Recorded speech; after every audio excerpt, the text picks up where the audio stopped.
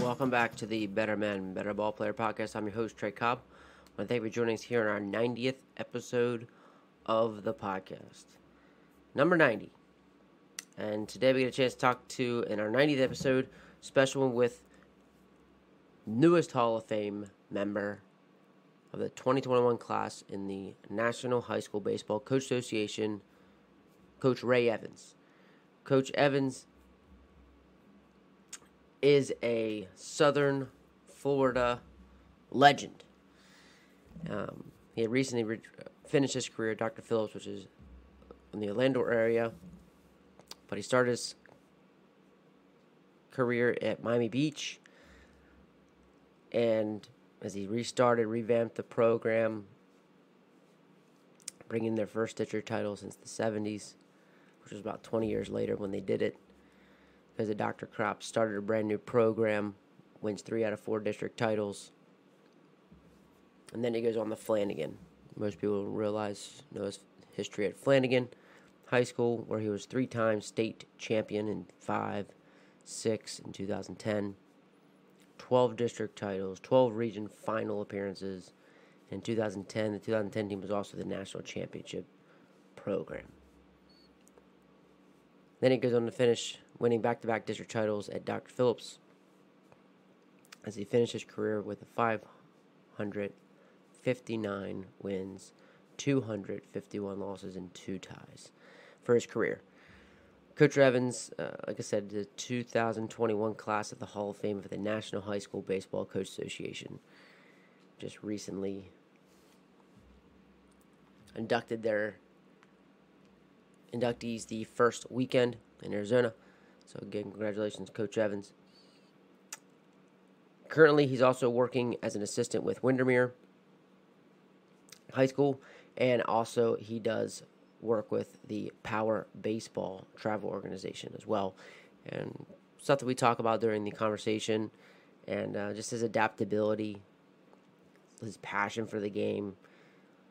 Talks about how at each one of his stops, what each of the different situations were, what he needed to get into certain situations were, meaning what he needed from the job, what he needed from the area. And I think it's important for people to know, like, all the different things that you need in order to have a good situation to be successful. You hear a ton about how he adapts, he's adaptable, and how it's not about him. It's funny how the good ones, the legends, that's what they say. It's not about them, it's about so many people around that got them to make it happen. So it's like, it's not about me. It's about us, it's about the game, what we can do to bring this great game to life and help make it even better. Just like our guys at Netting Pros are making programs one facility, improving what programs one facility at a time. Netting professionals specialize in design, fabrication, installation of custom netting for backstops, batting cages, dugouts, scoreboards, BP screens, and ball carts. They also design and install digital graphic wall padding, windscreen, turf protectors, dugout benches, dugout cubbies, and more. Netting professionals continue to provide quality products and services to many recreation, high school, and college fields, facilities, and stadiums throughout the country. Contact the guys at Netting Pros at 844-620-2707 or info@nettingpros.com. Visit them online at www.nettingpros.com or check out Netting Pros on Twitter, Instagram, Facebook, and LinkedIn for all the latest products and projects. So thanks to those guys. Thanks to the Netting Chat family. Love being a part of it. Man, this conversation was tremendous. Got to give a shout out to Pudge for connecting us. Pudge Gorman, if you haven't checked out his episode, it was awesome. We talked a ton. He put me on. Him and Coach Evans are good friends. They're going into the Hall of Fame together for this 2021 class. So congratulations to Pudge and Coach Evans again and all the other inductees. So without further ado, this is a great one. I've had a lot of fun, and we talked for a long time. Here he is, Hall of Fame Coach Ray Evans. Well, we had 3 state titles and a national championship in 2010 at Flanagan. Um, Heck, you remember more. Honestly, you remember more of the losses than the wins because I really think we should have Amen. probably won probably three, at least three, if not four more state titles at Flanagan. Yeah. We went back to back. We could have gone back to back again in 11. We should have won in 14 and 15. We lost to the two state champions, right? That they beat us 1-0 and 5-3, and they went on to win the state. So you remember that more than anything else. Other than Yeah. that, no, it was a great time. I mean, building. I did. At Miami Beach. They they weren't very good when I took over, and I took over, and I didn't think I would be still doing this or have a career in this. I mean, I was just fresh out of playing in Italy, come back. I thought maybe I did my internship with Paul Maneri, and I thought I might follow him around and see if I could go maybe coach with him.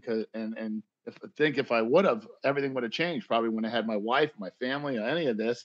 But maybe traveled and being an intern with him or an assistant at Air Force and just go with where he did. And I did, and I started a high school and then ended up being thrown into the fire and taking over the job. And they didn't win since like in the 70s when famous Skip Bertman was the last coach that had won there in the 70s. And then here I am taking over in like 89, 90. And I think the first time we won probably was like almost 20 years later in 95, I guess, or 96, 97, somewhere around there, where we won the first district title and then started, we had a magnet, and that was where, like, before it was ever really known how to get kids into a school the right way.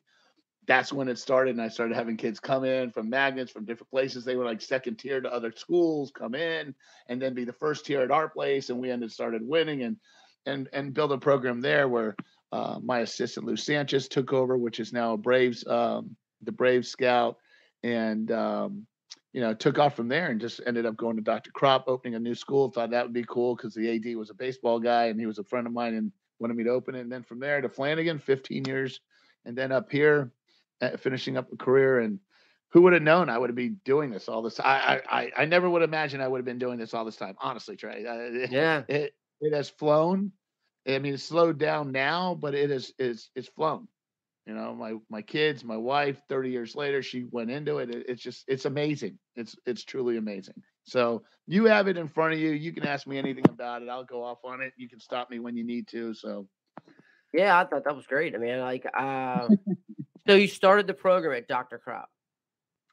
At Dr. Krop, yeah. After I left Miami Beach, Ron Rodriguez was the Miami High baseball coach, and I used to run a pretty good early bird tournament. I had Pepe Ortega. I don't know if you're familiar with Pepe Ortega. Is a big, well-known White Sox scout, and he used to help me or tell me what teams I should have in the tournament. And he would bring in a buttload of scouts and bring in a lot of talent. It would make a good gate, a lot of concessions, and Ron Rodriguez at Miami High was one of those teams, and because he always had a lot of really good players, really good Latin players. They could always had arms, guys that were, back then high 80s, low 90s was a big thing, and not now. I mean, you got to be mid 90s or upper 90s, but Yeah.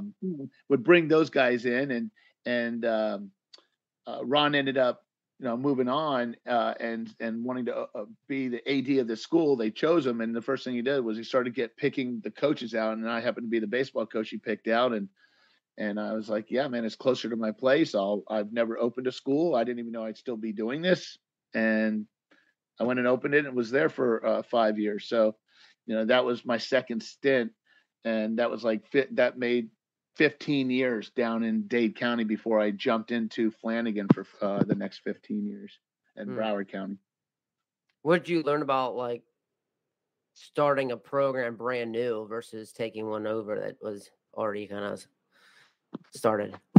Well, it was funny because it was sort of similar because at Miami Beach, I had to restart a program and revamp it, and the difference was, I started it and it was my brand. That's it. This is how it is. It's not like I have to change anything the first year or two.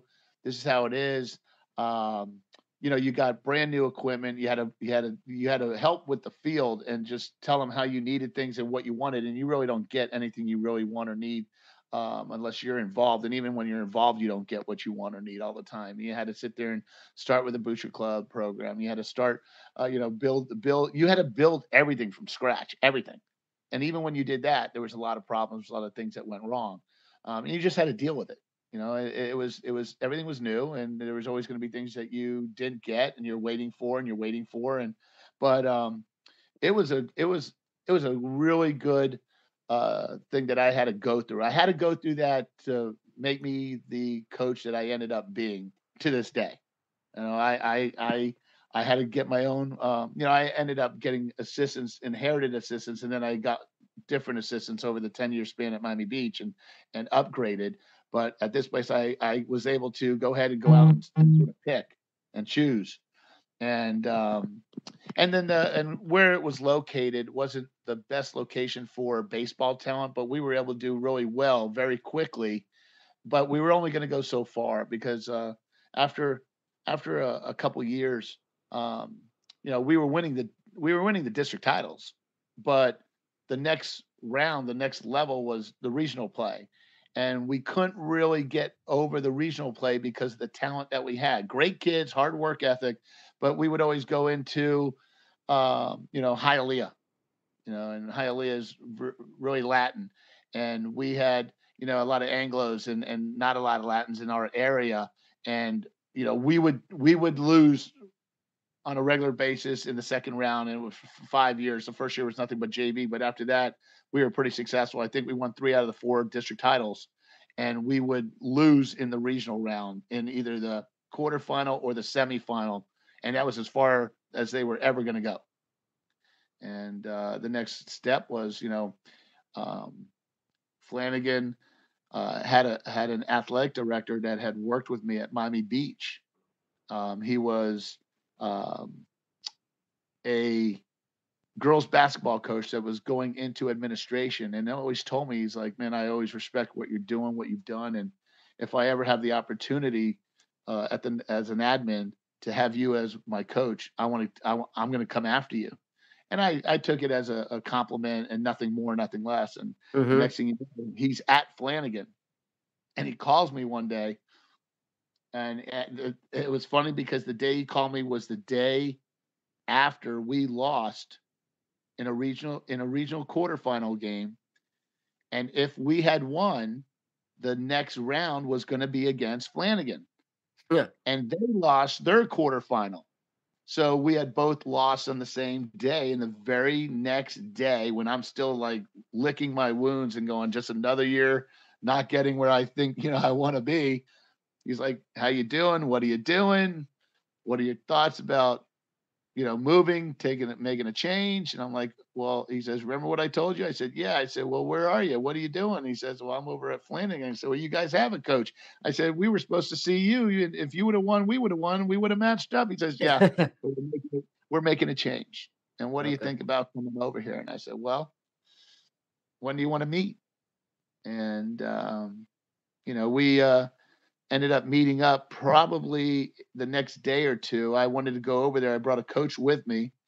We went and surveyed the facility, sort of jumped the fence and walked to see what was I going to get into. And then we started drawing up what we wanted to do and change. Wow. Because it's sort of like a rec facility with all kinds of things that would have made it really nice, which eventually we did. And then I sat down and I made like a bulletproof checklist on things that I really would want and need for us to be successful. And when I met up with him, it was funny because it was him. It was an athletic director. It was the Booster Club president, and then the financial guy behind the scenes, so to speak. And we met up right down the road at a restaurant from Flanagan. And when we started to talk, they asked, hey, you want a beer? And I'm like, no, you know what? Maybe afterwards, maybe no time. Yes, I drink. Don't think I don't drink, but we're going to talk a little business first. So let's just discuss what I want to know what you want to hear. And then I'm going to tell you what you need to hear, And it was amusing because I pulled out opened up my notebook, and it was a notepad, and it was just a couple pages of things. And they looked at it and like, you know, are you here to interview us or us to interview you? And I said, well, a little bit of both. Yep. I said, Jeff, you called me. I was fine where I was. I might not ever win and would go much farther than I was, but I was pretty fine. And you want me to come over here, and obviously there's a reason, and there's a reason why you chose me. So let's go over why and what I'm going to need for us to be successful here. Mm-hmm. And it worked out because they thought the guy. What was funny was the guy with the money.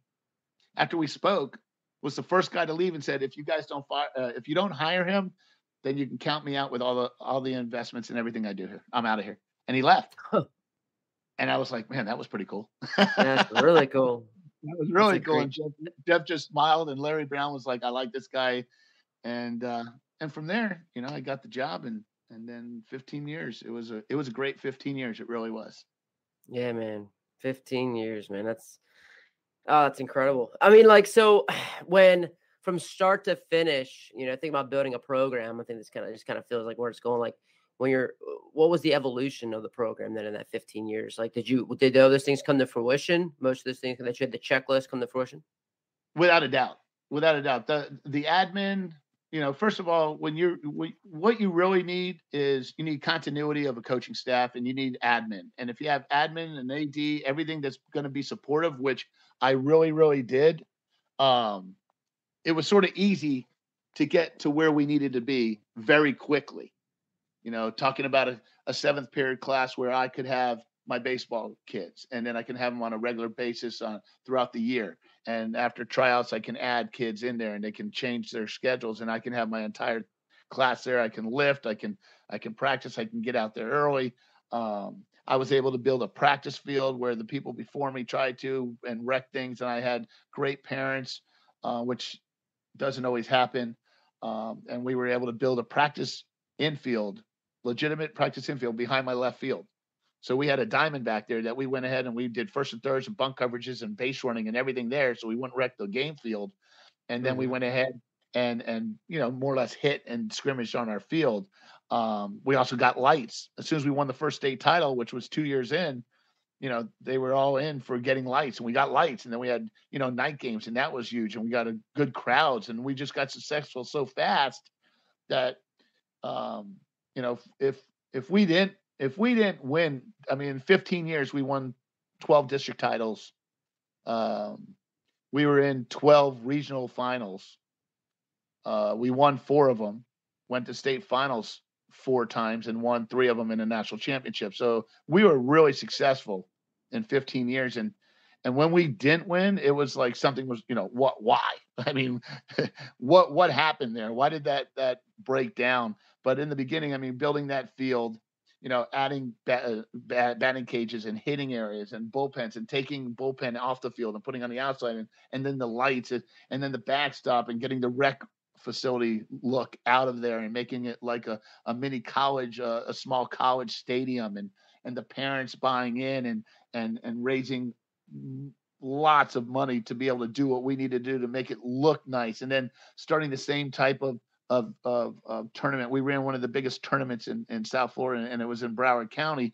And same guys, Pepe Ortega, a couple scouts coming to me, Ray, invite these guys, this guy. And I mean, you got guys in the bigs right now that played at our field or in our tournaments. And That's cool. it's really, really cool that we had that type of following and those type of players and those type of teams. I mean, you had, Toussaint, played there. I mean, I can go on and on. It's hard to remember all the names, but if you were to sit there and look at some of these guys in the big leagues, guys that were in the World Series, guys that were in the conference championships, it was just, we had so many big ball players go through there, and the scouts and the fans, it just became such a great venue that people wanted to come there and play. And we always had such tough schedules. We didn't want to sit there and play soft schedule. We played the toughest to get you ready for the end of the year. And just the building of it little by little by little, where it just became such a power. It was one of the best public schools programs around. And I'm not tooting my horn. That's just how it was. Right. That's what it was. yeah, it's just what it is, and it was what it was, because it's not like that anymore. But it was just so. Right now, in my eyes, I think it's Douglas. I think Douglas with Fitzy now is like the biggest public school, especially in Broward County, could be in even Palm Beach. He's just monopolized, and the kids will, sometimes they do the right way. They might be. It sounds crazy. They might move into the area, rent an apartment, whatever, to be able to go and play baseball there and have the opportunity to not only play there, but at the next level, because they know you're going to work for them to go ahead and get to a collegiate level.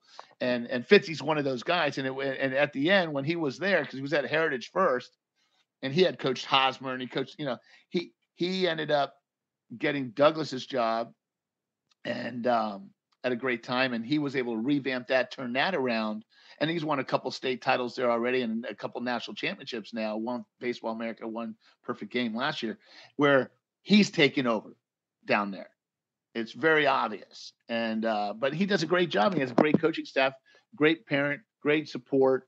And that's what you really need to do anything at that level. Is you need continuity, you need support from admin, from parents. The players have to buy in. And if you have all that happening and you have talent, it's sort of hard not to win. Mm-hmm. How were you able to do that? So, like, how were you able to get that buy-in? You think it was just a matter of like, look, we just need these things, and just like you were just all in committed to those things? Like, how were you able to create such a buy-in, like you said, so quick? Well, once the very first year, it was funny because when I walked in there, they were known as it was a derogatory term, but it was the Pembroke Pines and the PPP. It was a triple P. That's what they used to call them. And I'm like, you know what? We're going to change that right away. There's too much talent here in the area for you guys not to be able to be successful. So the first thing was, one of the first things was we changed the culture. We changed the look of the facility first. The culture came sort of with it. They saw that I was all in, that it didn't matter. Time was of no essence. I was there 24/7. I was there 6 days a week. The only day I took off was Sundays. You want to be here, we're here. Later, when the lights came on, we flip them on. You want to stay, we'll hit at night. You want to stay, you want to get fly balls at night, we'll do it. That was early on. 30 years of marriage. My wife, my family has put up with a lot, but I was all in, and my wife let me be all in.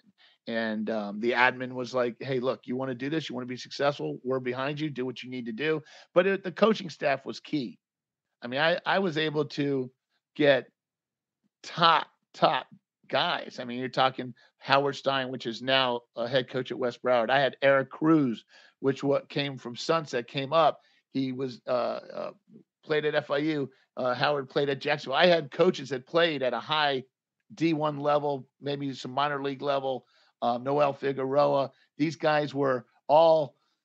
Cruz is now a scout with the Diamondbacks, unless he's changed teams. And the other two are Figgy took over. Noel Figueroa took over Flanagan when I left and came up here for family reasons. And instead of staying there and finishing my career there, I had then family came first finally, and I had to come up here because of cancer and my father being on a deathbed, and I had to take care of family. But the people that I had surrounded myself with, which is very, very important, not only with admin and parents and players, your coaching staff is key, and the continuity of it is key. Joe Chaco, that was with me at Dr. Krop, came with me, so he was my first guy. And then getting these other guys, it was a no-brainer. Everybody had a position coach, and we were really good at what we did, and they listened and they took heed of it. And we were constantly in the mix of winning state titles every year. And that's why I said, 3 to me was not enough. I just think, why didn't we win 5 or 6? Yeah. Coach, I gotta ask, because I'm thinking, I talked to John Lauer about this, and because we try to figure out how are you creative with first off, getting a staff like that, like all these guys volunteering their time. Like, how are you able to like creatively get all those guys on board? Through that, is that where the Booster Club does come in to help? Go ahead. Hey, I'm sorry, I cut you off. Go ahead, finish. Well, no, I was thinking the other part would be like, because like I said, I talked to Coach Lowry about this, and then how how do you manage all of them? You know what I mean? So first off, just the creativity of like, how do you get all those guys, you know, on the staff? You know, I know that your program spoke for itself, but you said that kind of happened right away too. Well, here's the thing. When I got there, that was some of those bullet points I told you I had to have. They wanted me. I had to have a staff there on campus. So I actually, when I brought Joe Chaco, he wasn't a certified teacher, but they gave him a job as a security officer, security job. I had Eric Cruz. He came in and he became the bright teacher, which was he took care of all the kids and helping them get into colleges and the contacts and everything that he had to do. Noel Figueroa came in later on in a couple of years because he was there for 2006, so he wasn't there in 4 or 5, and he's an English teacher. Got him in there. Howard Stein was the only one that he didn't need to be in there because he was already teaching at a different school, a smaller school, a private school. And at the time, they couldn't get him in with me, but he was okay because he was teaching over there, got off the same time, and was within 5-10 minutes of our school. So to get them jobs there was a key. And I told them that was going to be a key for me to be able to get this program where it needed to be. And I told them if they couldn't do that, I didn't really want to take the job. And they guaranteed that I would be able to have most, if not all, on staff. Payment wise, you know, you only get so many stipends. So, right. You know, with the money we raised, that wasn't an issue. It was never an issue. We always were able to take care of our coaches. You know, we ran camps. There was a time where people weren't really too bothered with or worried about people running their own travel ball teams in the summer as well as camps in the winter, and then also having, you know, doing lessons and making a little bit of money, but also that you're doing lessons, but you're not doing them with your own players because that's taboo. You're making your own players pay to get coached by you. It'd be by younger kids that aren't in the high school yet, so that there was no like recruiting things going on. It was, or they were private school kids, and so it worked out where they were well taken care of for the most part, as well as they could be taken care of. Yeah, and it's good. I mean, I think it's all part of running a program. Like, you have to be creative and you have to find those ways too. So it's great that you have those avenues. So like, yeah, my other thing, the second part of that was like, you just kind of knowing that and kind of saying, okay, is that how you manage it? Be like, look, this is just your job. You kind of upfront with their jobs, and then you trust them and let them roll. I didn't get to that point. I'm sorry, I forgot about that. Well, you know what? You got to give your coaches the leeway to go out there and do their thing, and that's the reason I got them. You know, Eric Cruz was probably one of the best infield coaches that I've ever seen. Howard Stein was one of the best hitting instructors, but one of the best outfield guys around. Joe Chaco worked with the catchers. I had Figgy when he came in 06. He was another hitting guru, but also helped Cruz with the infielders. So the only thing that I really had to worry about was my pitching staff. And I took care of the pitching. I called every single pitch. Chaco took care of my catching. Cruz took care of my infield with Fig, and Stein had the outfield. I mean, it was a great staff. And eventually, you know, there's people that interview and they wanted to come in, and I was able to add another guy to help with pitching with JV guys, and then help me with the varsity guys, Pete Greenwood. And you know, you have guys, but then there's times you don't need anybody else. You don't want to change it too much. So it's like, we're good right now. There's no reason to add just to have bodies. You know, you want guys that have a lot of knowledge that can go ahead and transfer it over to the kids and make sure that they're willing to go ahead and listen and learn and improve. And again, if that doesn't work, then they need to leave as well. But it was the staff. I can always say it's always about the staff and the players buying in, and the admin and the parents supporting what you're doing. Yeah, and that's a tough thing to come by nowadays. You know that. Yeah, no, for you to get that support right then and there, and yeah, it's pretty amazing. And then for them to find those staff members to get a job, you know, you get a job first and foremost. I mean, that says a lot there, just their commitment to you, and absolutely, you got in a great situation.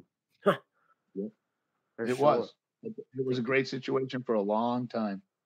Heck, they ended up one of the things I told them they needed was, besides class, I said, you need to go ahead and revamp your weight room or just build a new one. And sure as I'm talking to you, they said, okay. And they built a brand new weight room, and they had the old weight room. The old weight room ended up being football and PE, and the other one was baseball and PE. And they let me stay in there. I had an office in there, a little room that looked over the weight room. And it was a phenomenal job for a long time. I mean, I had my own little baseball office looking into the weight room, had my classes. My last period of the day was just baseball. It was, we built it, and it was all updated, brand new stuff. Mm-hmm. It was unbelievable. It really was. Yeah, it's awesome, man. It's another reason why you're going to the Hall of Fame, Coach. Just a great situation. Many reasons. It's never just you. It's not. If it is, I don't know who can do it by themselves. I mean, if I didn't have the staff, if I didn't have the admin, if I didn't have the ads that would help me, the players, as good as they were to buy in, and especially if I didn't have my family that let me do what I did, none of this would have happened. None of it. It's not about one person. It never is. And if anybody thinks it is, their head's too big. It's got to be popped, because it's not. Absolutely. Love it. So much. When, I guess, from start to finish, and you think about your long career and things you've had, was there things that you look back and say, man, I cannot believe I did it that way, or I can't believe I did it?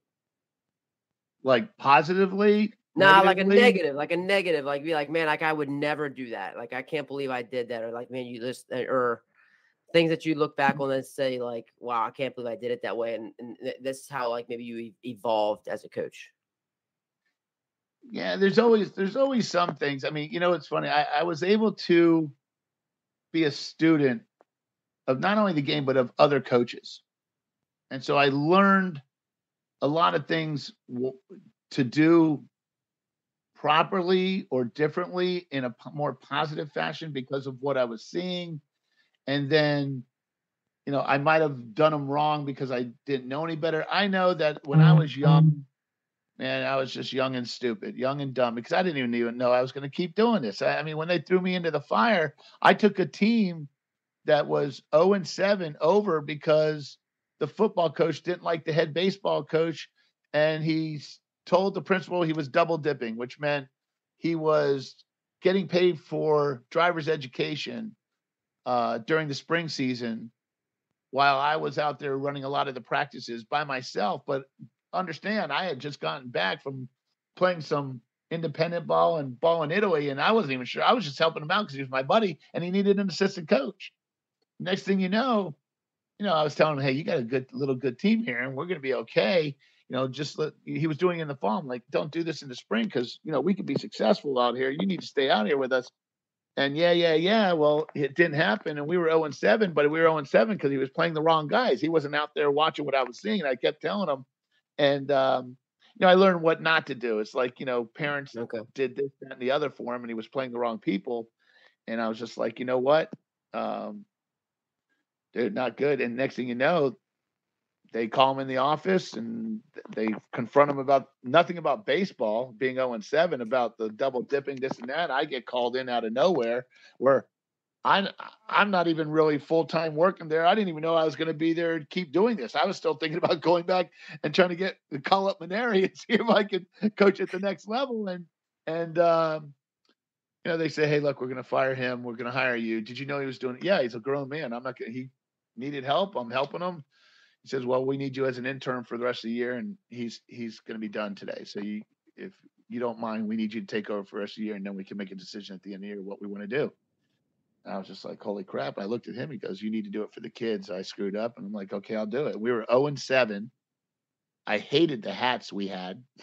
I'll never forget, Trey. One thing I didn't like was the hats that he had. They were wool. They were hot. I just like, look. And we had the PAL was a support system for us at the time, Police Athletic League. And I was like, you know what? Billy Williams and Bernie. I was like, hey, Bernie Weiner. I was like, hey, 2 sergeants and a lieutenant ran the whole thing. And I was like, hey, guys, I need you to do me a favor and how quick we can do this. I need some hats. Next thing you know, we got new hats. I had to tell the kids. They asked where he was. I'm like, dude, he's done for the year. It's my job now. And, as an assistant, you're one way with the kids, Yeah. but as a head, it stops with you. So my hat sort of changed. It's almost like, you get in an argument, turn the hat around. Yeah. And the hat totally turned around. They were like, Coach, you're different. And I go, I got to be, because now I'm running the show. And what I say goes. There is no looking over my shoulder. He makes it. It's my decision. End of story. And there's going to be changes with the lineup. You guys got to understand. So I started putting out the best guys out there, not a guy's parent that owned a restaurant and his son had to play. So I put out the best guys, and we were 0-7, and we ended up 14-11. So we went 14-4 the rest of the way. Wow. And at that point, I knew it doesn't matter your age. It's all about the type of individual, the type of talent you have. I learned what not to do. But then I also did some things as a young kid. When I look back, I look back, I'm like, man, what a jerk I was to these kids. Like, I was by myself. I didn't have an assistant when I took over. I was his only assistant back, and I was like, I have nobody. And just prepping for games or going on the road and having to take infield, outfield, take IO, and then having to get the lineups and everything together and having the kid write the line, and then he does it wrong, and I'm berating him like, I wrote it. All you had to do was copy it, but Coach, you put one. I go, those are the positions, and they put the positions in the number of hitting, the hitting order. I'm like, dude, are you that? And it just as I went on, and that kid's now he was an officer. He ended up being like a lieutenant or a captain. And I coached some guys. I kept some guys out of like gangs and stuff, which I'm real proud of, and ended up being like cops, attorneys, dentists. And this is at Miami Beach, where we had like the Miami Beach posse. This is back in Miami Vice days. And it was pretty cool what transpired there very quickly. And that's where I knew I sort of like, this is what I want to do, but what level do I want to do it at? And after so long, I became a lifer. You became a lifer at the high school level, not worrying about going to the next level, because then what am I going to take my family, uproot them, and then make less money over there? It was just something I really, really loved to do. It's something that I thought when I was in high school I didn't have, and I had to do everything on my own and get better on my, make contacts for college or do whatever. I just really, really took a liking to it, and I saw this is not what I should be doing. And then when I did things wrong, I look back at them like maybe the next year, you sort of evaluate yourself. And when you have a coaching staff, you sit down and evaluate one another. And what do we do? What can we do better to make us better? Just like you'd have player evals. And there were things that I learned that I shouldn't have done and didn't want to do anymore. And just didn't do them anymore. Got better. I got better as a person. I got better as a player. I got better as a mentor. I got better as a coach, a surrogate parent at times, learning more about the kids, getting more involved in their lives, their families, how they're doing off the field. Cause it's not all about baseball. It's life lessons. And they can become stronger because of it's a game of failure. You're going to fail a lot more in this game than any other game. And if you do that in life, usually you're fired or you look like a failure. And it's just, you're bouncing back, constantly bouncing back. You're striking out, getting back up, hitting the game winner, making an error, next time making a play, missing a pitch, making a pitch. It's when you're hitting 300-400 and you're supposedly good, you do that in anything else, you're fired or you're failing. So, you learn how to deal with it. It teaches them how to bounce back right away. And you got to keep them on an even keel. You got to keep them going in the right direction so they're productive citizens, because baseball's not forever. How many high school kids become major leaguers? Less than a fingernail if you're lucky, and you don't even coach a lot of those kids. So I learned a lot over the last 34 years. I really have. And everything has changed, from 89, 90 to the 90s to 2000 to 2010 through the 2010 to 20. And now up to, where we are now. I've seen a lot of changes in this whole thing, where no travel ball. Now travel ball means everything. It's been a hell of a ride, Trey. It really is. Yeah, I appreciate you going through it. It's great to learn from you. Like I said, like you were kind of, like you said, student of the game and learning what not to do. But it's always nice to just kind of get like the inexpensive experience, kind of getting someone's perspective like yours of things. Because you talked about a couple of things, like just being in their lives and stuff. Like, what did you start to do? Like, for examples, like a couple examples of maybe how you start getting more involved in their life. How did you end up, doing these things that you said? What are some examples, or maybe some of the best things that you thought that really made a big difference? Well, I mean, you first of all, when you have parent meetings, it's a mandatory thing. And when you don't have both parents, you see, okay, right away, one parent family, no dad, no mom, dad, no parents, grandparent, aunt. So right there's going to be some struggles. That I had found out that I had a kid living in a car at one point, where we had some meetings and the kids were like, Coach, his parents had to go back to the country. He doesn't want to leave. He's staying here for baseball, and the kids will tell you too when they know that you really care.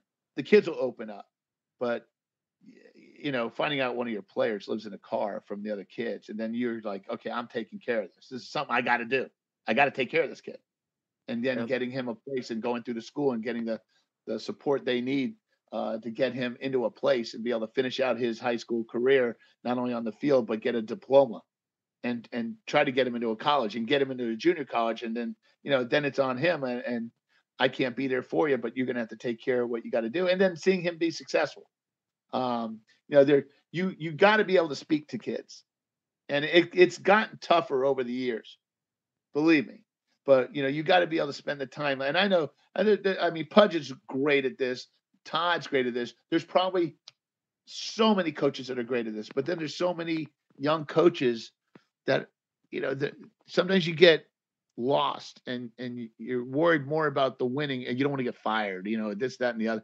You're more worried about the W's and the L's than you are about the growth of a young kid and seeing him move on and be successful. This is only a very small part of their life, and there's so many bigger and better things yet to come. If this is the best thing that ever happens in his life, even a state championship, that's not a good life. It's got to be one of the best things that might happen to him in his lifetime. The relationships, he's going to, hopefully they get great jobs, a great education, great jobs, or they have a great trade and they can have a good job, support a family, having a baby, getting married. Those are some of the best things that can happen to you in your lifetime.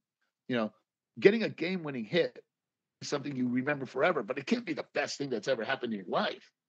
It's just part of your life. And in this aspect, this little bit of 4 years or 3 years, depending on how long you have them, and in playing baseball, it's just a very small. They're going to remember it because you're going to have a big impact on them if you're worth a grain of salt.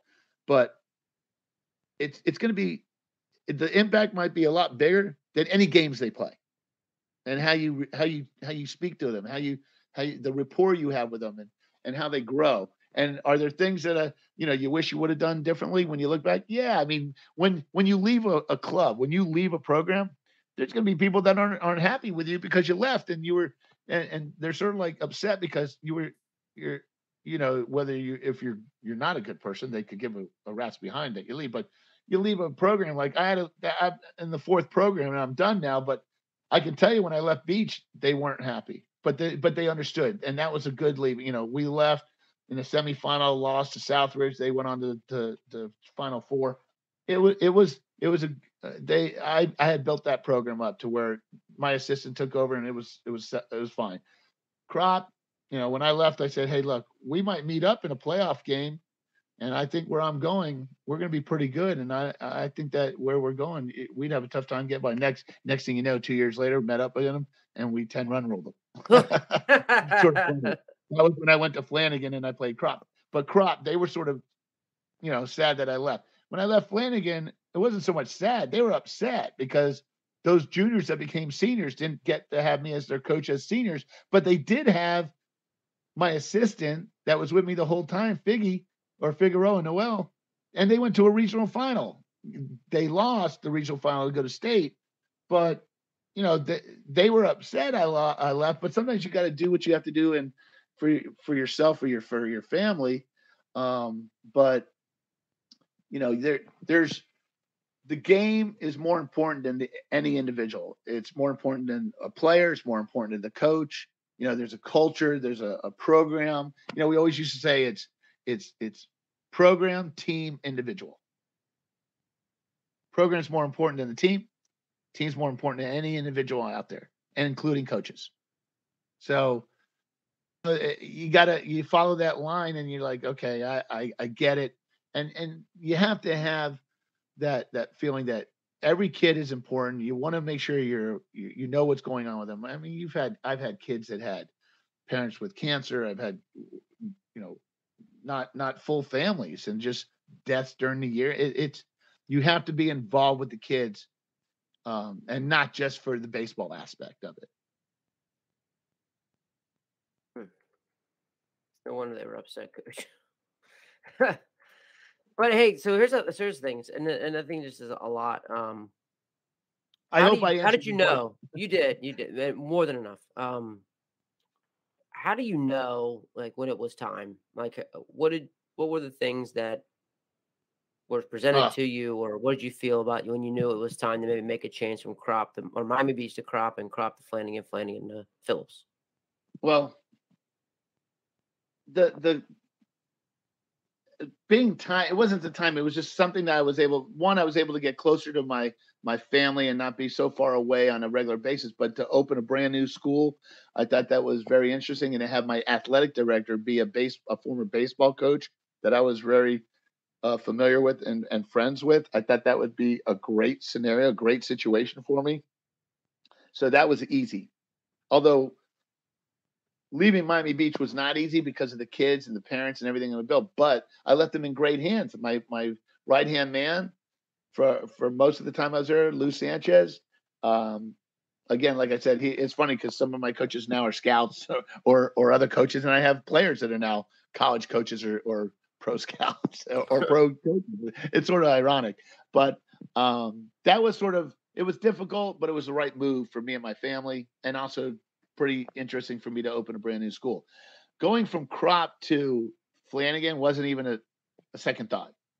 It was just the right thing to do. If I was going to continue to be a high school coach, I wanted to put myself in a situation where if I had the talent and I had the facility and I had the opportunity, I wanted to know, could I coach and be a winner?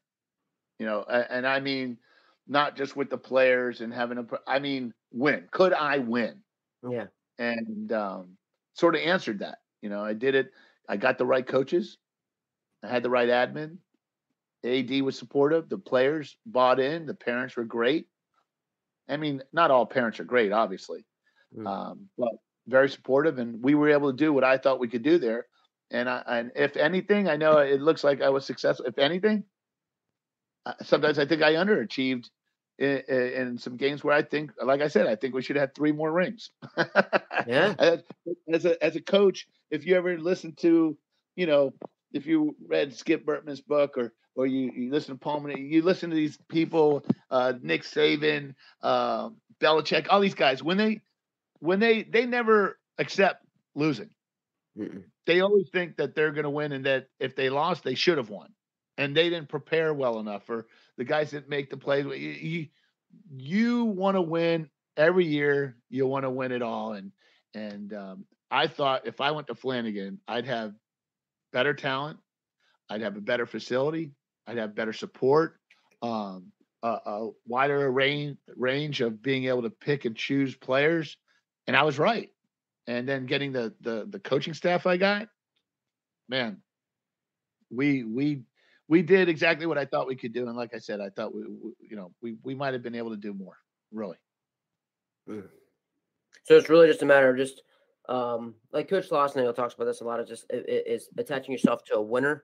So it sounds like, you were attaching yourself and just trying to put yourself in the right situation to win, or just be with the winner. Because you need to have that situation to win. Like there are really great coaches out there in some bad situations. Without a doubt.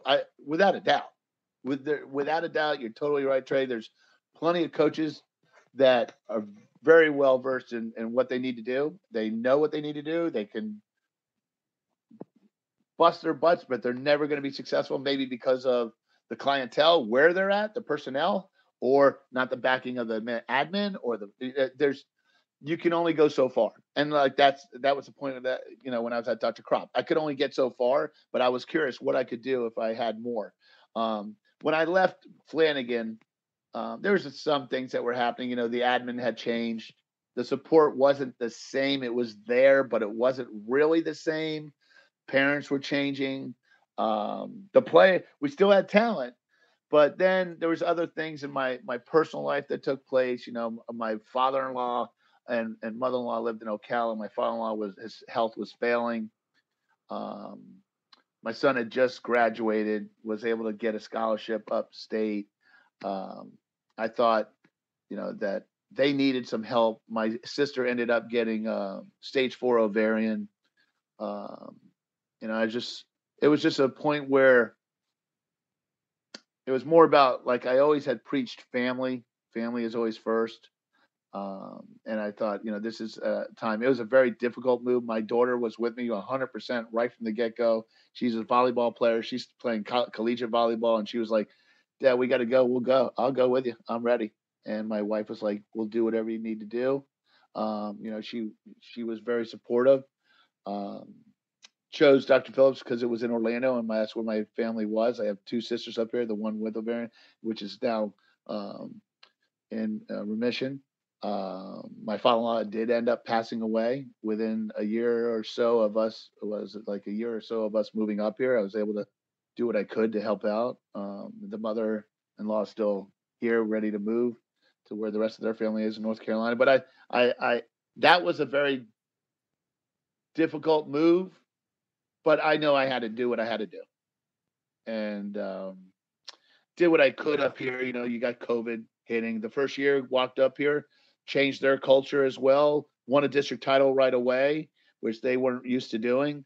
That was like the biggest thing for them, which when we were at Flanagan, we made it seem like that's what we were supposed to do.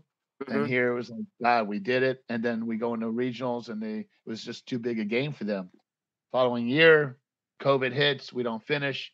Last year, we win another district, which they had not ever gone back to back. So you throw COVID out, it was a back to back.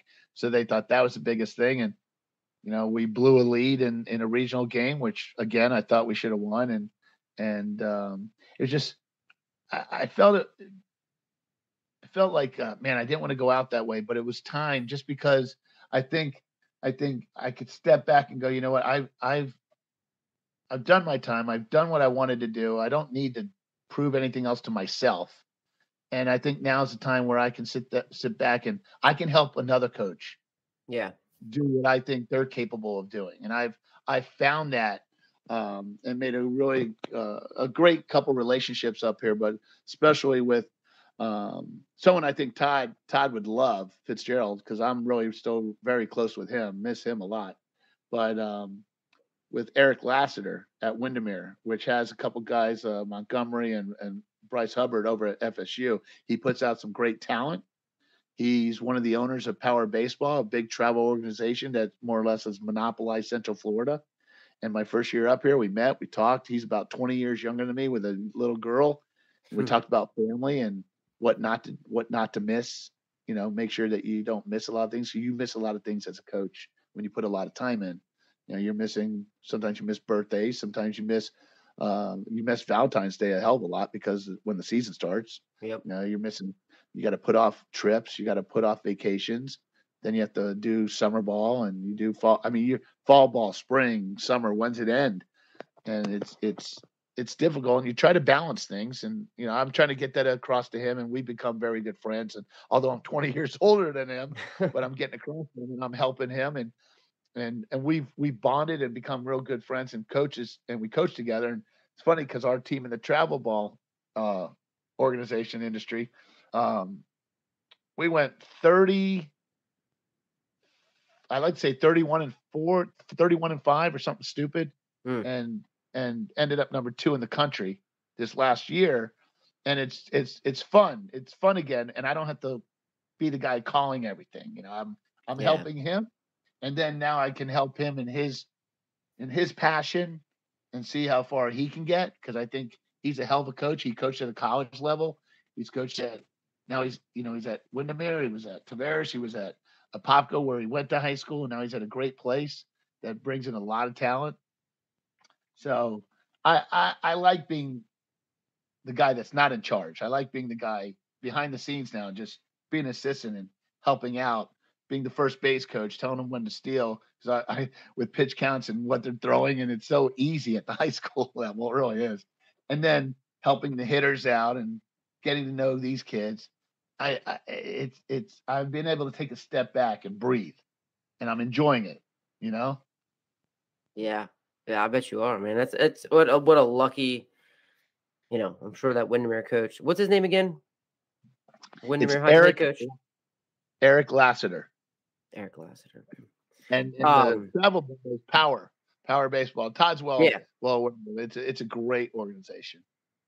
I've never seen a travel ball organization do as much for these kids to get them into colleges as this one. And that's the only reason I attached myself to it, because of how they really care for the kids. Mm-hmm. What are some of the things that you show, like how much they care? Oh, let me tell you what. They make sure it doesn't matter. You don't have to be one of the studs that are going to Vanderbilt or to Auburn, Florida, Florida State, Georgia, Tennessee. You name the SEC schools, they've got them going there. Miami. You don't have to be. These guys get everybody to some type of college. Mars Hill, Thomas University, schools that you might not be aware of or familiar with. They're making sure that these guys, they get to live out their dream and have a shot at playing somewhere after high school. They are on the phone tirelessly. I mean, we are on the way to tournaments, and Eric's on the phone constantly with these coaches. It's sort of funny. It's amusing. But I'm writing up the lineup. I'm looking at him. He's like, yeah. And he's talking to the guy. And then he's like, hey, I got Ray Evans here. I'm not sure if you know him. Oh, yeah, I know Ray. I say, yeah. And then I'll tell him a little bit about the kid. But Brian Dempsey, Jesse Marlowe, those are the three owners. They are constantly, they're grooming kids. They're teaching kids. It's not just pay and play. They run a facility. They're constantly, they know what the kids can do, from velo, from spin rate to the hitting, exit velos. I mean, they work their butts off, and then they make sure at the end of the day that they've given these kids as many opportunities as possible to move on, and the phone calls and this and that. It's very impressive. It really is. So you've really seen, like, man, like what a great, like, just experiences that you've had. To see, like, and it sounds, like, you mentioned spin rate, you mentioned exit velocity, and it's not like you've been coaching, you just started coaching this. This is something that so you seem really well versed. So it's like, have you always, it's when people say, oh, he's a 30-year coach, and you get that kind of like, oh, well, he's probably doesn't like these kind of things, like, so it seems like, have you always been pretty adaptable? Like, you've always kind of been okay with, like, the newer, maybe technology or the new terms and new things that as you've seen the game evolve? You have to adapt, and you have to move with the times. It's almost like you can't keep running. If you're a football coach, you can't run the same offense if you don't have the personnel to run it. You can't be a team that's going to steal bases if you don't have speed. You can't hit for power when you have 5'9" guys that are soaking wet, $125. You have to adapt to your personnel, but you still want the kids to understand. Look, you don't think that you can be Altuve. He's the major league guys are really freaks of nature. Okay. And I don't want to sit there and tell you, hey, look, I want exit velocity, because that means you're squaring up balls. Do I need launch angle? Let me tell you what, the big boys, yes. I want you to put that ball. It doesn't have to be up in the air, but it's got to be out. And I want you to sit there and hit nothing but doubles and home runs and be a power guy. And you other guys, I want you to smash balls. But if you lift them, guess what? They're going like 300 feet. They're going 320. You just don't have it in your body. Right. You're not 6'5", 270 pounds of muscle. You can still smash balls, So you got to sort of adapt and go with your personnel. You know, there's guys work on, with drive line and they get real strong, but no matter what they do, they're staying at 83, 84. They think they can get to 90, but you know what? You're going to blow your arm out. Look, how about let's learning to sit there and dial in and spot and be able to throw 3, 4 pitches for strikes. 3 would be fine. If you can throw 2 for strikes and show another one, you'll still get through high school. And you want to play college level, give me 3 and have a 4th one for show. But yeah, you have to adapt. You work on certain things where they can get the spins, high spin rate. You can sit there and get a little bit of launch angle, but really get exit velo on your swings and work on things like that. And you steal things from coaches. I mean, you go to conventions because you share things with one another. It's not like football where, hey, I can't give you my offense and I don't want you to see my defense. Baseball is a certain breed where we all share things and you steal things. You're looking on TikTok or Twitter and you see, man, that's a pretty cool drill. Or you go to the conventions and you're listening and you see and you're like, man, I'm taking that. And then you go use it and you see what it does for some of the kids. It helps a lot. Some of the kids, it doesn't really click and you use something different. But yeah, you gotta adapt to the times. Everyone, if you don't adapt to the times, you're not going to be successful in anything you do. Think about it. In anything you do, if you don't adapt as things move forward, you're just not going to be very successful. You need to adapt to the times. So yeah, it's just really cool. And even for travel ball, you hear a lot of guys even now, especially big high school. And I bet you go to the high school association, you just hear a lot of guys, and they don't speak highly of travel ball. Where here you are with the career that you've had in high school baseball and going in the Hall of Fame of the high school, and you love travel baseball, and you're in it, and you also found a good one and things like that. But even that for, I think, you adapting to the times is something to be said. Well, like I said, when you talk to Todd, he runs a travel ball organization, so it's easy for him because he runs it, and then there are his own kids that play for him, and he gets other kids as well. But it's the reason why I'm enjoying it now is because of who I'm with. Okay. If you're with people that just take people's money and they just throw the kids out there, no, I mean that you're still coaching, we're still teaching, making sure they understand what they're doing right, what they're doing wrong. Hey, look, we got 3 schools here looking at these guys. If somebody else does well and shows up, they're going to be wondering, hey, who's this guy? So you're still trying to make them understand. You go about things the right way. You bust your ass on and off the field. I mean, it's our 9 beats their 5. That's one of his favorite things. Eric's is one of his favorite things.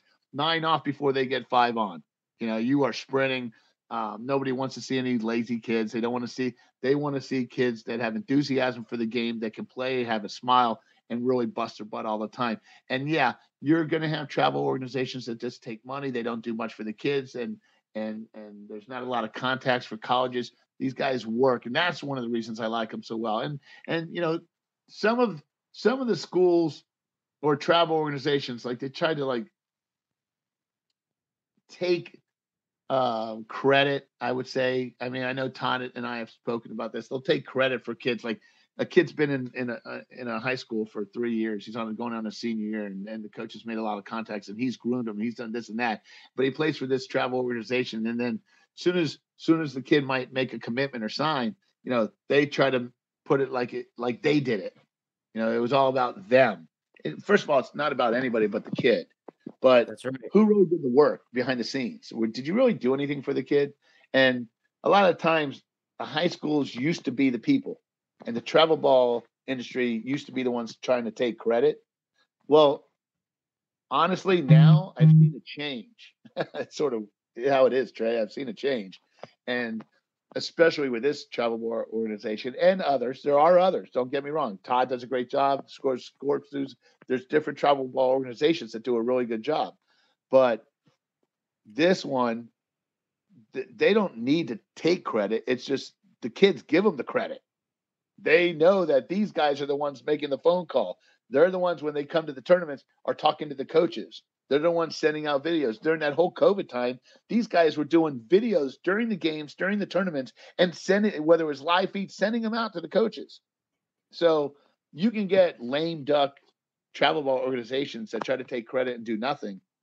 But when you're involved in one or see others that do a lot, you got to give them credit where credit is due. And that's why, again, I've adapted to it, because I used to think the same thing. Like, these guys are just taking people's money. Well, back then, that's what it was.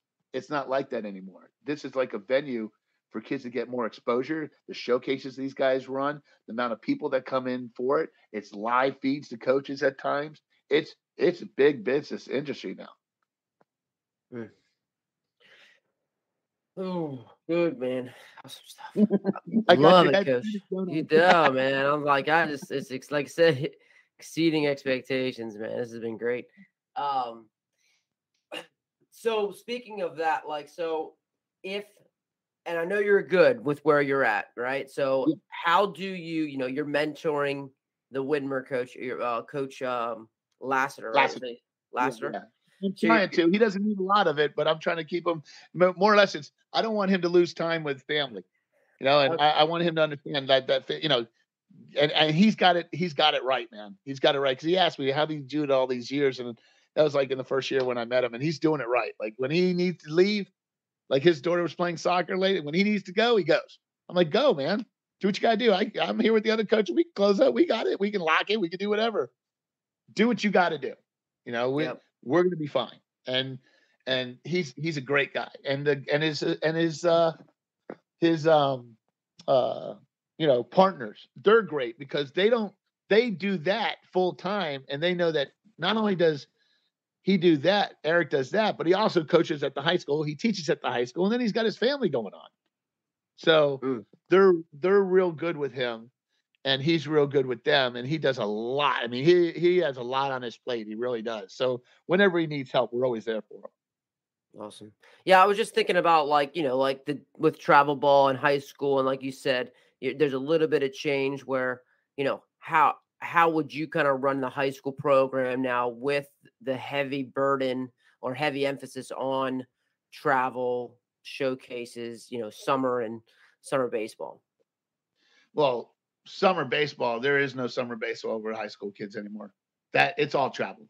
You can't even, back is funny, because back in Flanagan days, like one of my Noel Figueroa, that's now the head coach of Flanagan, he used to have a team, and it was great back then, because even at my Miami Beach days, it was called the PAL League, with Police Athletic League, and that's why I remember they helped me out when I took over. We ran a league, and all the high school teams, you stayed together. There was no travel ball. If you wanted to play summer ball, you played with their high school team, and we had a league of like 8 teams, and they were all the high school teams. And little by little, you had Legion, you had Big League, you had Legion, and you had whatever leagues popped up. Travel ball came along way later, and once that happened and became big business, summer ball was now defunct. There was no Legion anymore, no more Big League, no more Little League. These kids were gone, and they were playing tournaments all over the country, and with whatever organization they wanted to be in, paying whatever type of money that their family could afford. Fall ball, sometimes the kids are unsigned, uncommitted as juniors or seniors. They're going to tournaments on the weekends. But in fall, you're trying to get an idea who's where and who's doing what. So you're doing your lifting program, but then, he can't lift because he's got to throw.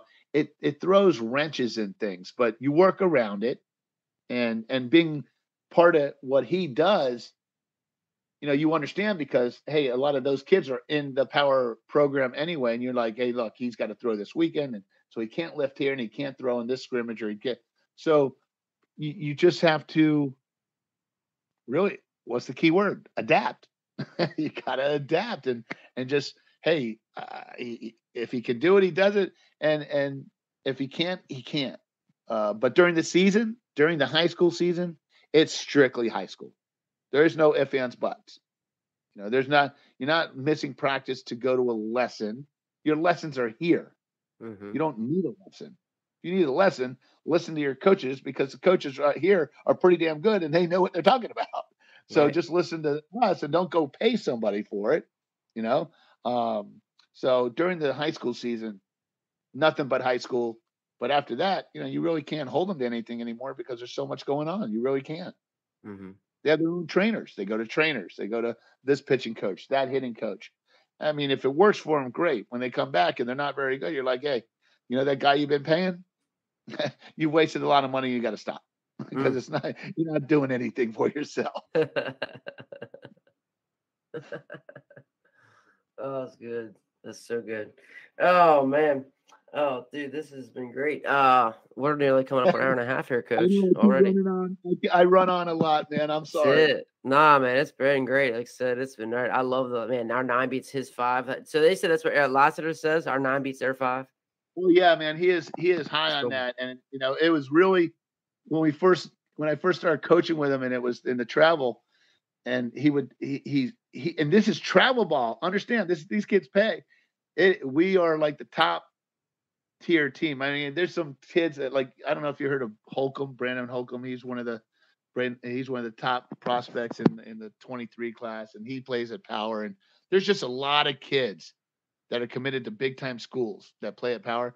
And these kids, they do what we say, man. They are not like, they don't tiptoe around. Hey, 9 beats 5, man. We are sprinting on, sprinting off before their 5 gets on. You see some travel ball kids from other programs walking around. They trot. They're prima donnas. No, man, our guys are on, off, and we are on them. I mean, you're on that right fielder. You get in this third base dugout before that guy gets on that field, man.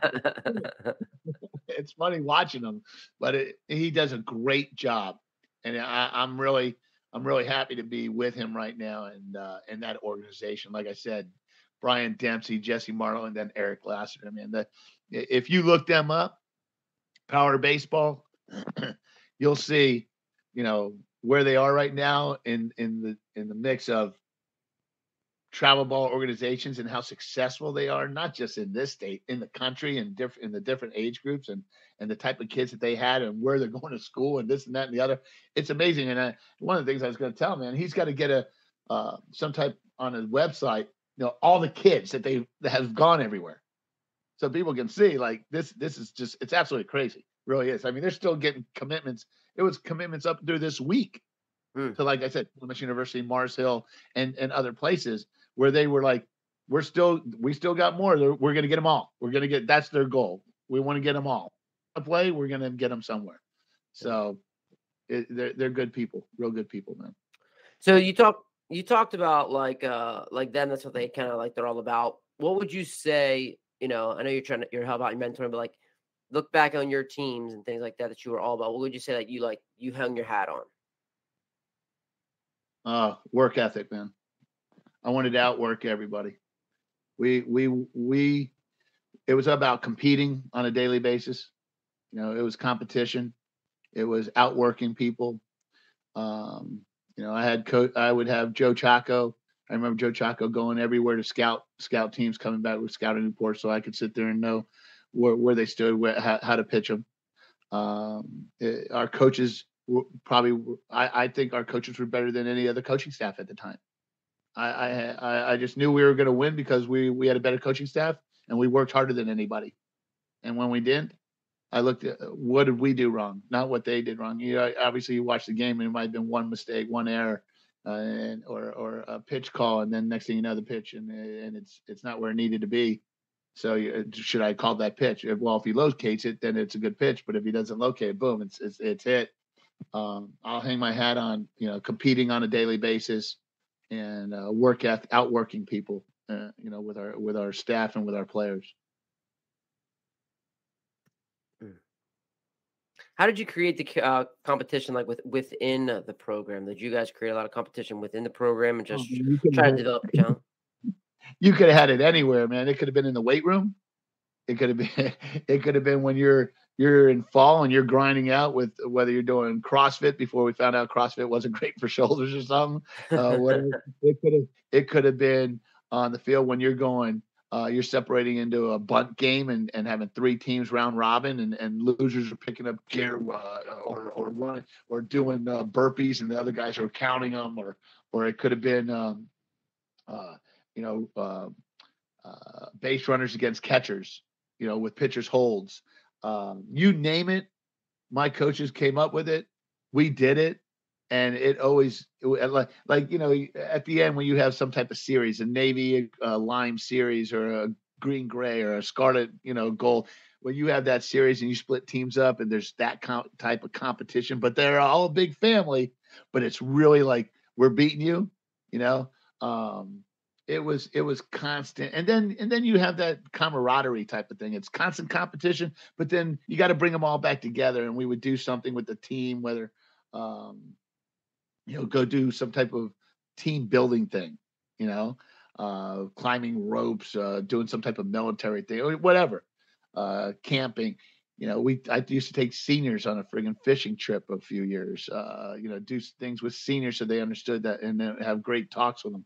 But, you did competition and try to do something about competition on a daily basis. And like we've already been doing it here, it's, hey, catchers are blocking, we're retrieving, getting ready to throw, and then we would do steal breaks. You can do like I said, the bunting situation. You can go offense against defense, but it's fun when you're trying to do base running and you're trying to pick up steals and they're trying to hold you, and you're actually trying to steal a bag and the catcher's trying to throw you out. And when he does, he's all pumped, and the catchers, 4 or 5 catchers are all waiting their turn and they're all pumped. And the base runners are all pumped when they get it. The pitchers are pumped when they pick them or they get them thrown out. It's you have to create some type of competitiveness for you to be successful. And if you don't, it gets mundane. It gets boring.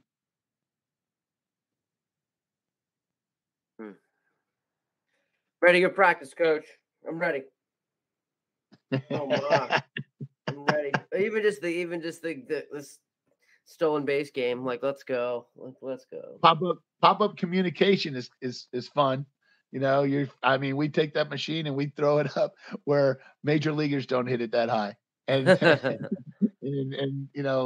it's just, and then the hitting, and then when we do the hitting drills, certain hitting drills, and some guys can do them and some guys can't. We have some drills that we do that are sort of.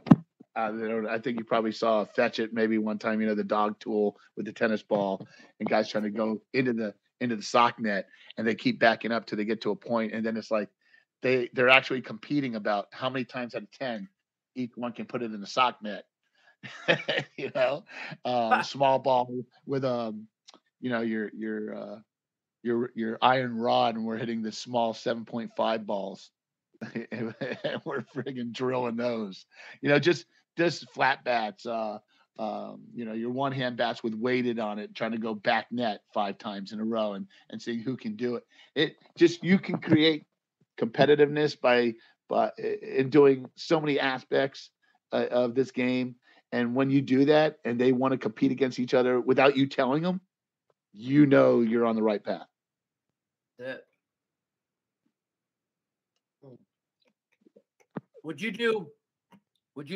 How do you like JV and varsity, or you like varsity by themselves?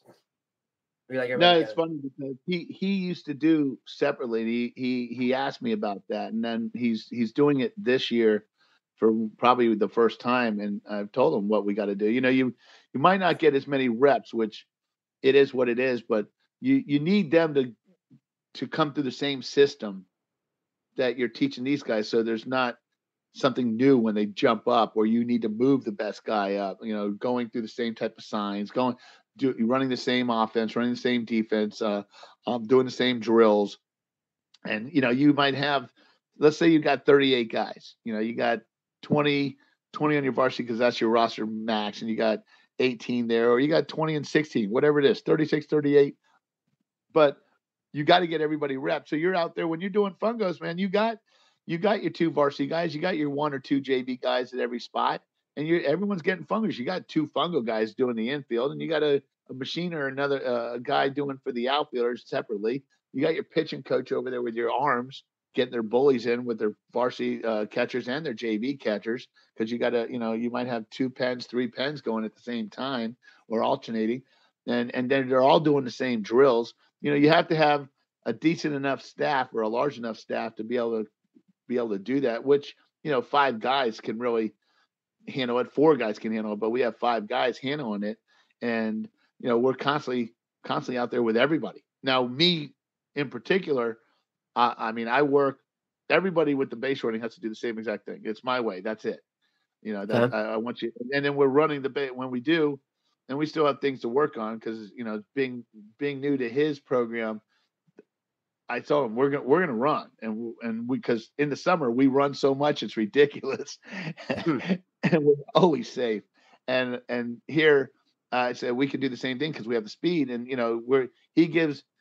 he gives me the leeway to tell these kids, these are the counts we're going to go on, whether I tell you or not. We're going on these counts unless I tell you to shut down. If the guy slides, shut down. If he's not sliding, he's lifting, we go automatically. And dirt ball reads, we do dirt ball reads. That's another thing that we compete on.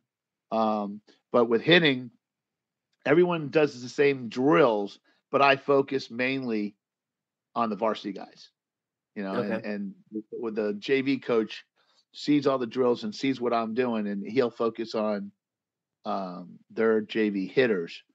It's just there's not a lot of time where I can focus on all the hitters, and at the end of the day, the guys that go into the playoffs and move on is the varsity guys. So Right. to be successful, we really got to focus on that and have a big enough staff where people can oversee the other guys as well.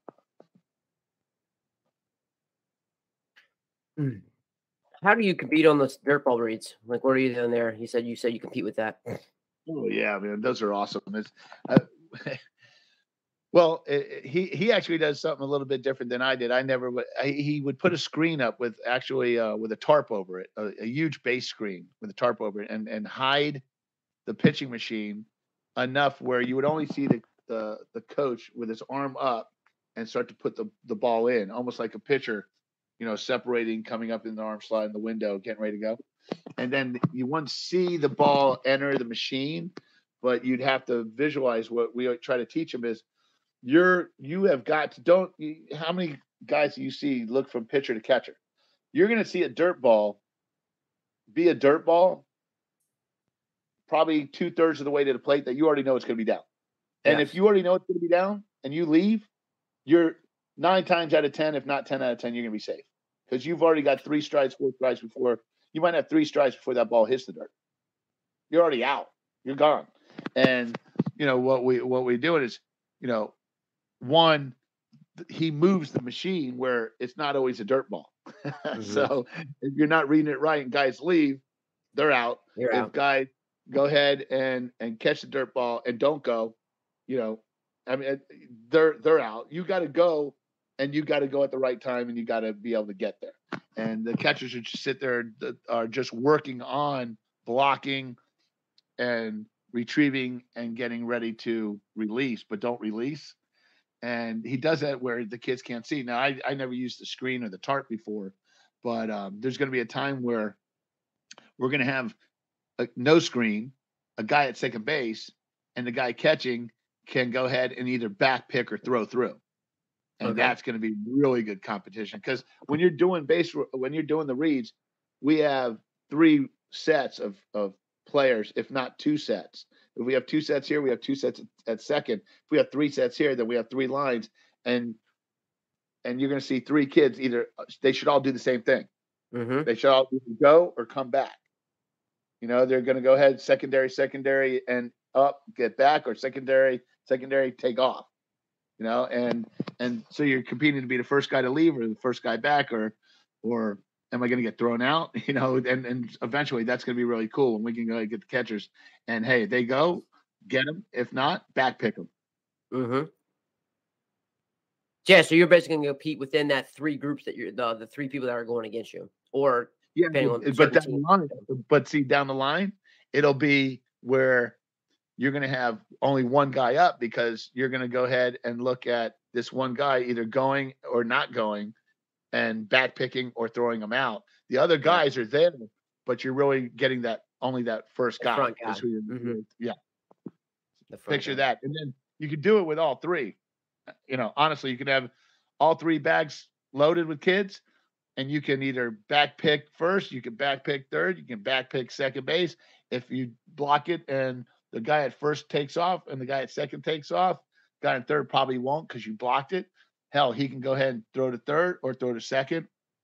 I mean, you can have fun with the drill. Oh, for sure. Mm-hmm. And you always do it off machine? Yeah, best way to. I mean, honestly, for us, it keeps everything moving because you can't have a pitcher. You don't want a pitcher to keep throwing dirt balls, and you don't want to. And a coach really can't simulate the speed of it and really help the catchers because the catchers have to get work out of it too. Yeah, that's true. Yeah, that's for sure. And then you can do fastballs one day, you can do curveballs another day. I mean, you left from left or right, get different spins. Oh yeah, no, that's great. I just was wondering, just I guess splitting the teams up and things like that, how you do it. That would be the competition of it. But yeah, it's super good. Base running is I love. I think that's one way the game has really grown as well. I don't know about you, how you say but I think the base running has really, people just know it's more of a, you better be focusing on it. Yeah. Yeah. I mean, look, my first year up at Phillips, we sold 95 bags, 95 in a season. And when we had COVID hit, I don't think we were going to get 95. We were probably going to get 75, and that's still a lot, but for me, it wasn't enough. And then last year, I think we were probably in the I'd like to say upper 80s. And if we would have won that regional game, we definitely had a shot at getting where we were that first year. Because we run. It's high school baseball. How many catchers are going to be throwing out people every single time? That's just not how it works at this level. Are you going to run into some real good arms? Yeah, but for the most part, the catchers aren't going to be throwing down on a regular basis 2-0 or below. I mean, all you got to do is add it up and know who your personnel is on the bag. If I'm adding up to a 3-5 or 3-6, man, we are stealing a lot of bases that day. Real simple. To the plate. Hell, if he's a 1-3, 1-4, they're done. We're running. This guy's got to be a sub 1-2 for us not to go. And then what we have to do is go see what the catcher is.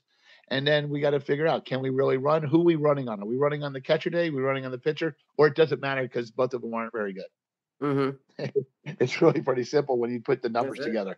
All you got to do is get out there and have a guy go on movement and say, okay, there was guys over the summer that they get down there. I'm like, hey, look, he's about a 3. It's 3-4 total. We can sort of move. He goes, Coach, that's okay. I'm a 3-3.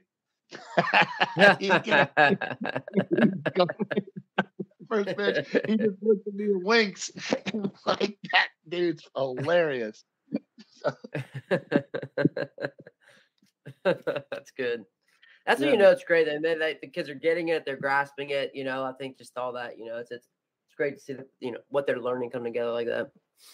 Yeah, they believe. If they can trust in you and believe, we have a guy, Jack Waddingham, and he's not the fastest dude.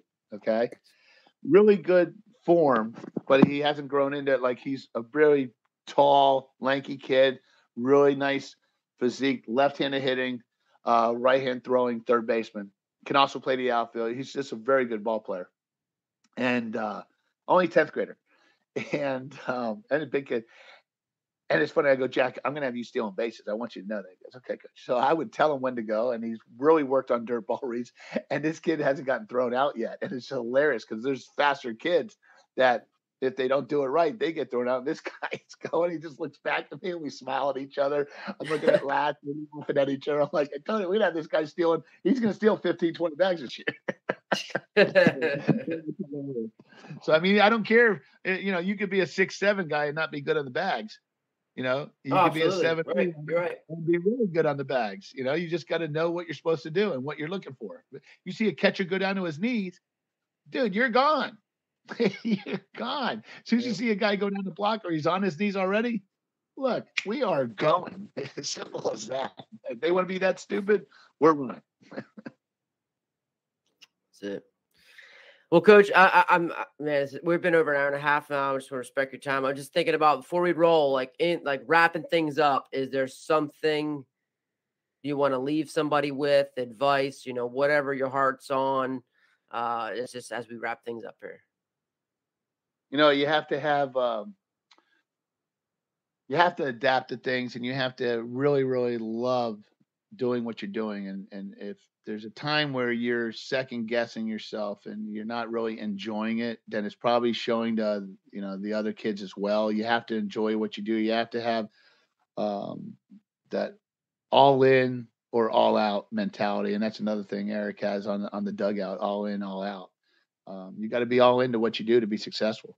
And you got to have people, surround yourself with really good people that believe in what you're doing, and don't be scared to listen to them as well. To make sure that you can lean on some people, hopefully, if you surround yourself with good people and you're a good person, usually good things will happen. So, just you got to work hard at your craft to be able to be successful. And every time you work hard at it, doesn't mean you're going to be successful, but don't start working hard, and have that commitment, have that drive, and have that passion for what you do.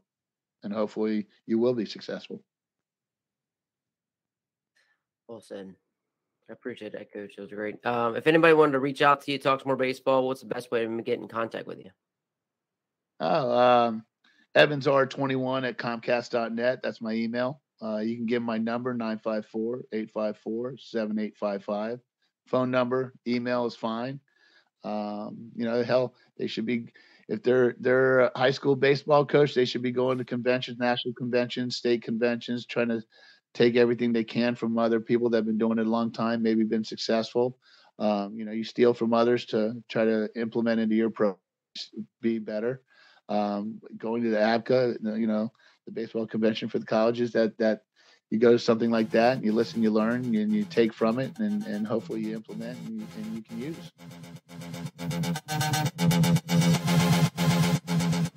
Coach Ray Evans just gets some great information, stuff that I really enjoy. Just love the conversation. Just love talking good baseball. Just love talking lessons, and just everywhere this thing, we got into specific details of a base running drill to overall talking about helping kids in life, helping kids beyond I loved how he mentioned about this is not the best thing in their life. It's just one of the best things. There's no way this should be the best thing in their life. It's creating that environment to, yes, create a great experience, but understanding that it's just a small piece, and we're trying to help him out. And he, as the Hall of Famer he is, and the great coach he is, you hear it's not about him, it's about the people around him. He talked about the continuity of his staff, having a great staff, having a great situation to be successful.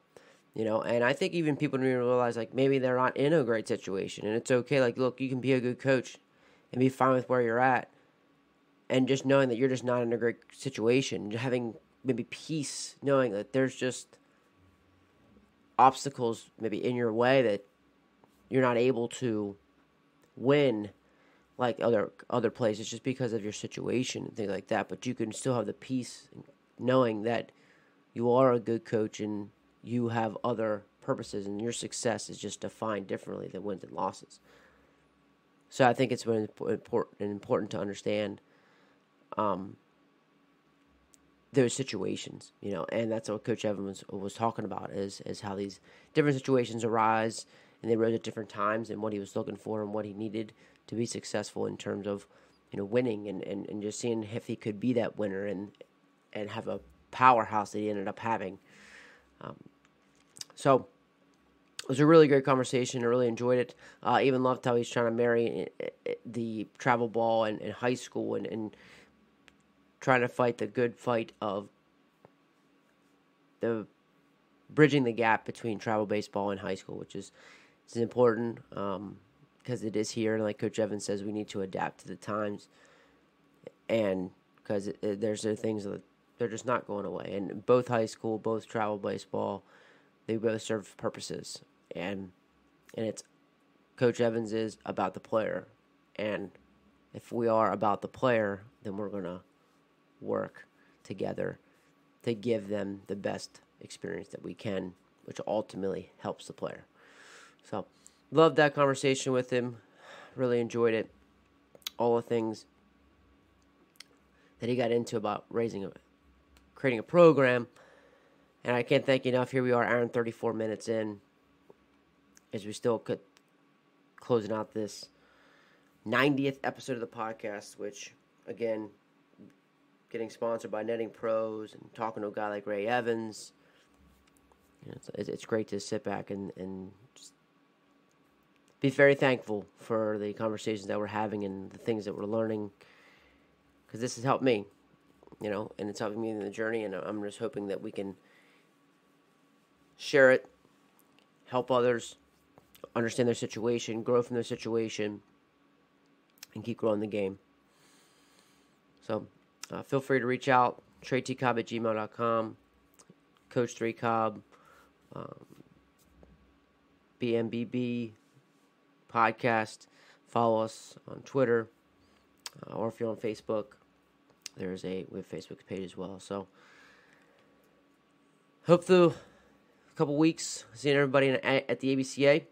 And again, big congratulations out to Coach Evans for being one of the new members of the Hall of Fame class of the National High School Baseball Coach Association. Coach Evans, thanks again for your time. And everyone else, thanks for sticking with us. Until next week, keep getting better.